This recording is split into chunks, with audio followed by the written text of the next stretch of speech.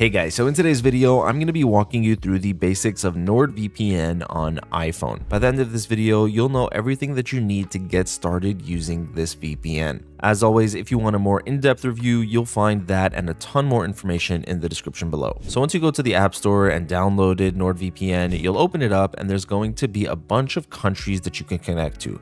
NordVPN has 165 countries available. That means you can connect to any one of these places, and then any website or app that you use is going to think you're in that location.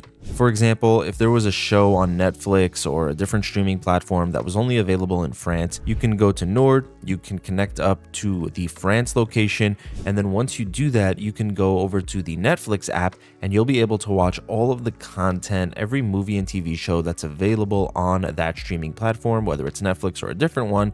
You'll be able to watch it as if you were in France itself. Of course, on top of all of that, you'll also have a more secure connection. NordVPN uses the highest standards of encryption.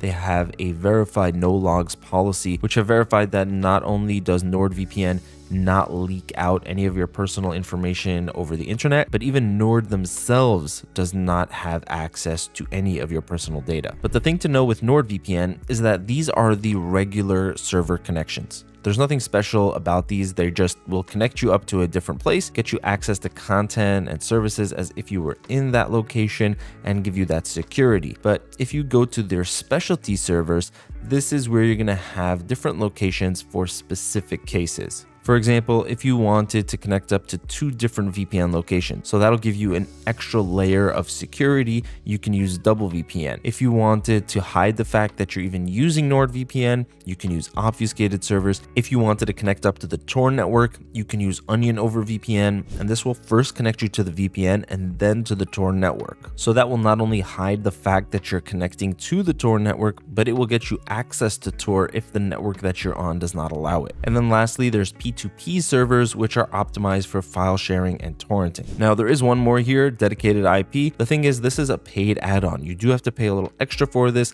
and what it's going to do is give you your own unique IP address. So if you're visiting a site, a lot of financial and banking websites, they don't like seeing your IP address change. That's this number over here on the top, which is basically like your house address, but for your computer. So it lets other websites on the internet know who you are and where you're located.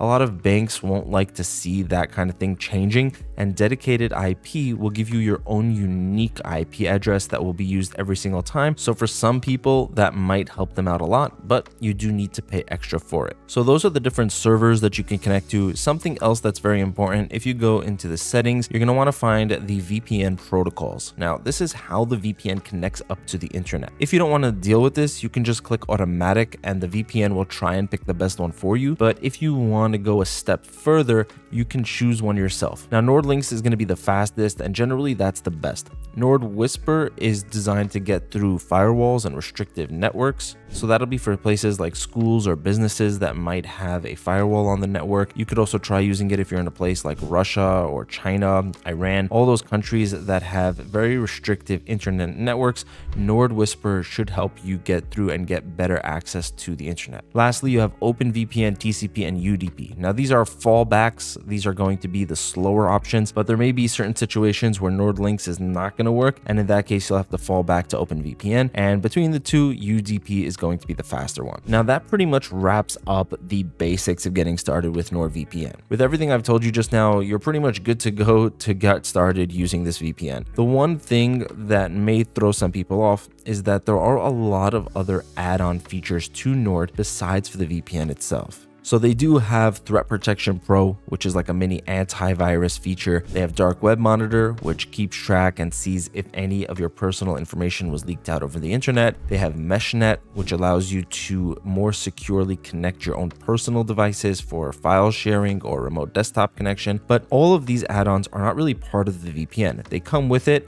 They're nice features, but they aren't strictly related to the VPN itself. A lot of people, when they first start out with NordVPN, tend to get overwhelmed. They see all of these different add-ons and they're not sure what's going on, where's the VPN. So just know that the actual VPN part of this app is actually not that big. So that's going to be it for this video, guys. If you want to find out even more about NordVPN or some of the other top VPN options out there, there'll be full in-depth reviews in the description. You'll also find discount links for NordVPN there as well to get you the best possible price and save you some money. Thank you so much for watching. Have an amazing day, and I'll see you in the next one.